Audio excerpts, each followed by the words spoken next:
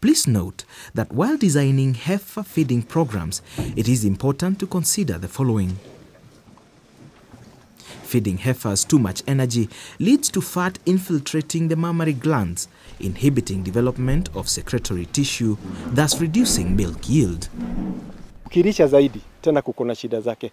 Kukona kama kwa mfano, ukilisha chakula kama hiyo dairy meal, ama pengine upate mahindi, ushage bunga mingi, upee ng'ombe, unakuta kwamba kukona ugonjwa kama lumen overload ama acidosis, ambao chakula wakati inashagwa pale kwa lumen, ama kwa tubo hii ya kwanza, unakuta kwamba kukona acid fulani ambayo inatoka, na hiyo acid inaharibu tuseme ukuta ama wall ya hiyo lumen, na tena zaidi hata inakuwa absorbed in the blood system, na ikiwa absorbed in the blood system, hiyo tayari ni sumu na inaweza kuwa ng'ombe. So kwa hivyo ni kumaanisha kwamba hata kama hiyo ni dairy meal, lazima ilishwe kulingana na kiasi, lakini isiwe too much, otherwise itakuwa ni kama vile tu ng'ombe angekuwa amekosa.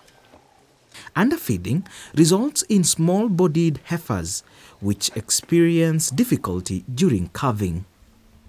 Kuna uwezekano wa huyo ng'ombe kushikwa na magonjwa ile inaletwa na nini? Inaletwa na kutorisha chakula kizuri, ama chakula kile ni cha quality ya juu ama ubora wa juu. Na magonjwa kama hayo unakuta kwamba ni magonjwa kama milk fever, ile ng'ombe ambao baada ya kuzaa kwa sababu ya upungufu wa madini kama calcium, unakuta kwamba ng'ombe baada ya kuzaa imeanguka na haiwezi kusimama mpaka itibiwe. Steaming up refers to providing extra concentrate to a pregnant heifer in the last 4 weeks of pregnancy. This extra concentrate should be fed in the milking parlor, if possible, to accustom the heifer to the parlor. Ng'ombe wa steaming ni ile ng'ombe ambaye iko na njao kwa tumbo, iko na mimba. So tunajaribu kupanua kiwele, tunajaribu kumpatia ng'ombe nguvu ili wakati anapozaa ako na nguvu ya kuistahimili hiyo stress.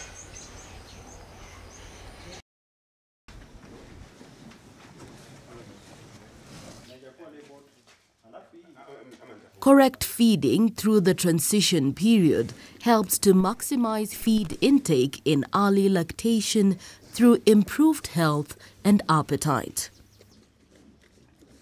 An effective transition feeding program will help to promote higher earlier peak milk yield, resulting in greater production over the whole lactation, reduced live weight loss in early lactation, better conception rate, fewer metabolic disorders, lower veterinary expenses and fewer cow losses, reduced stress for staff throughout the calving period, improved pasture utilization and reduced feed costs. Pre-calving diet.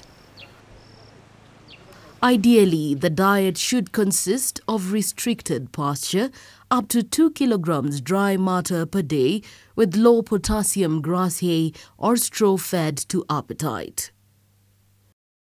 Feed a specialist dry cow supplement such as lead-up pellets at 2 to 3 kilograms per day for a minimum of 14 days prior to calving.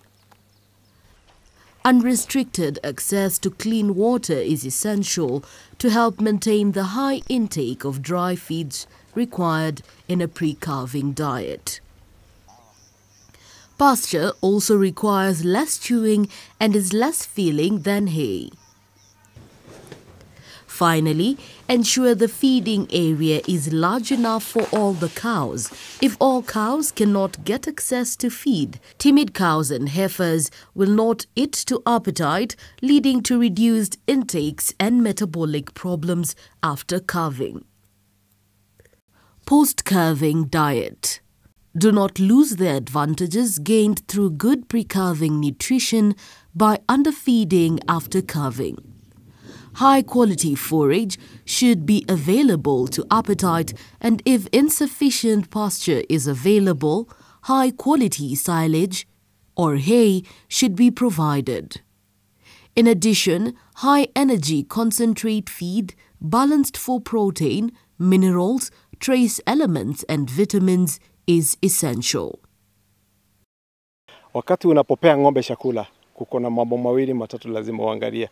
Kwanza lazima ujue ni breed ya ng'ombe gani unalisha. Ya pili tena utaangalia size ya ng'ombe hiyo. Ya tatu the production system inakaa wapi. Kama ni ile ng'ombe anakaa kwa sisi, unakuta kwamba pengine atahitaji chakula kilio chini kidogo kiasi ukimlinganisha na yule mwingine ambaye anatembea. So kwa hivyo kama uko na chakula unatakikana ulishe kiasi kile ambao chafaa. In summary, good feed management throughout the dry and transition periods can give big benefits in milk production, health, and reproductive performance in the next lactation.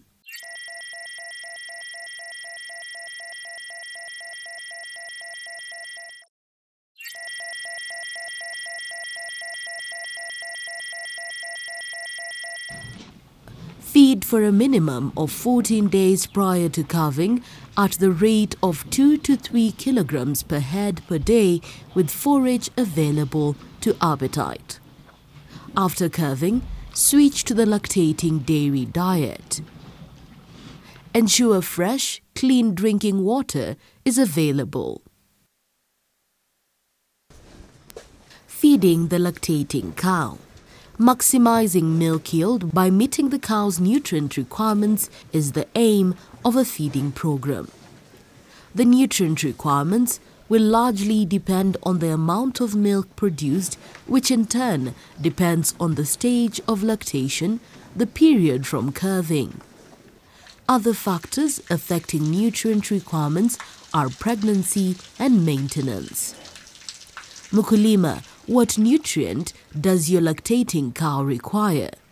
Note, your cow needs the following in the right ratios: energy, protein, minerals, vitamins, water. Lactation period. Mkulima, it has been established that lactation period has 4 phases. Each phase has specific observations and tasks you should endeavor to. Note, feeding should be based on these phases. Phase 1, 1 to 70 days. The first phase lasts from calving to peak milk production, which occurs at about 70 days. The health status and feeding of the cow during this phase are critical to its entire lactation performance. In an attempt to maximize milk production while maintaining good health, feed high levels of concentrates limited to 50 to 60% of diet dry matter. High protein diet is important, 18% crude protein. Phase 2, 71 to 150 days. The second phase lasts from peak lactation to mid-lactation. The aim should be to maintain peak milk production for as long as possible, with milk yield declining at the rate of 8 to 10% per month. 15 to 18% whole ration crude protein content is recommended. Concentrates high in digestible fiber, for example, wheat or maize bran rather than starch, can be used as an energy source. Phase 3, 151 to 305 days. The third phase lasts from mid to end lactation, during which the decline in milk production continues. Animals can be fed on lower quality roughage and more limited amounts of concentrate than during the earlier 2 phases. Phase 4, dry period, 306 to 365 days. This phase lasts from the time cow is dried to the start of the next lactation. The cow continues to gain weight primarily due to the weight of the fetus. Proper feeding of the cow during this stage will help realize the cow's potential during the next lactation and minimize health problems at calving time. For example, ketosis, milk fever, dehydration, and dystocia. Drying a cow. Mkulima, to minimize stress on the drying cow, consider the following options. Reduce feed intake to maintenance level. Withdraw concentrate. If the cow is a low yielder, just stop milking. If the cow is a high yielder, practice intermittent milking, skipping some milking times. Milk only in the mornings so as to reduce milk synthesis caused by pressure building up in the udder.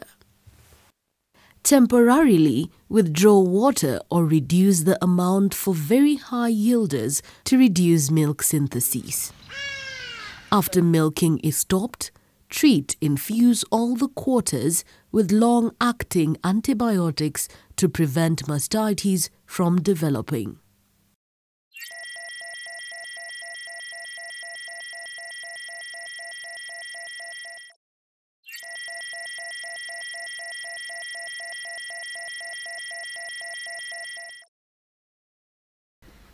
In cattle, metabolic diseases, which produces an acute, temporary, but potentially fatal deficiency, includes milk fever and bloat. Milk fever is a common disorder in dairy cattle that generally affects older, high-producing cows. At first, cow experiences muscle tremors, lack of appetite, and unsteadiness. Eventually, cow is unable to rise. Death can occur if the cow is not treated promptly. The key to prevention of milk fever is management of a close-up dry cow, which should be kept on a low-calcium diet. In early lactation, high-yielding cows should receive as much calcium as possible. High-risk cows can be injected with vitamin D3 2 to 3 days prior to calving. Bloat. Bloat is a risk when animals are grazing young, lush pasture, particularly if the pasture has high legume content, clover or lucerne. Animal stops grazing and is reluctant to walk. The left side of the abdomen is distended. The animal strains to urinate, defecate, and staggering. Pasture management. Legumes should be introduced into the diet gradually over several days. Avoid cows gorging on new pastures by feeding them on other feeds before letting them out to graze. Silage, hay, or more mature pasture can be used to reduce the cow's appetite. Initially, cows should only be allowed access to the pasture for short periods, 1 hour or so, and monitored closely during grazing and immediately after removal. Cutting and wilting the pasture for 2 to 3 hours prior to feeding reduces the risk of bloat. Chakula za ng'ombe zile tunapanda mashambani, ukikata na ulishe ng'ombe kuko na uwezekano hata wa kushikwa na hali tunaita bloat ama kufura tumbo, na hiyo ni shida moja. Ya pili, wakati unapokata hiyo nyasi ama chakula chochote cha ng'ombe ambacho chatoka shambani kibishi, ni lazima ukikate kikauke, maji iende chini, kwa sababu kile kitu tunarenga sana wakati tunalisha ng'ombe zetu ni dry matter content, ama tuseme dry matter. Ng'ombe akona kihitaji ya kila siku kiwango fulani, na ukimpa chakula ile iko na chembe ya maji mingi sana, ni kumaanisha kwamba itakubidi upe chakula kingi ndio afikishe kiwango kile cha dry matter content ambacho kinachotakikana. So kwa hivyo lazima uikaushe, uzikate hata kama ni napier grass ama kama ni nyazi kama hii ambao tunaona hapa mbele yetu, ama tuseme hata chakula zile zingine bishi, na umpe direct ama mara moja. Ni lazima umpe baada maybe ya siku moja ama tuseme baada ya masaa, ikitegemea na hali ya anga. Na pia najua kitu kimoja. Kwa mfano hata wakati unaenda kukama, ukiwa rafiki kwa ng'ombe hata itawajilia maziwa yote. Lakini ukiwa rafu, sangi unatembea na fimbo na sauti kubwa, utakuwa natisha ng'ombe, hali wanakupatia faida kubwa. Kwa hivyo ningehimiza watu ambao ni wafugaji wawe wanapenda wanyama wao.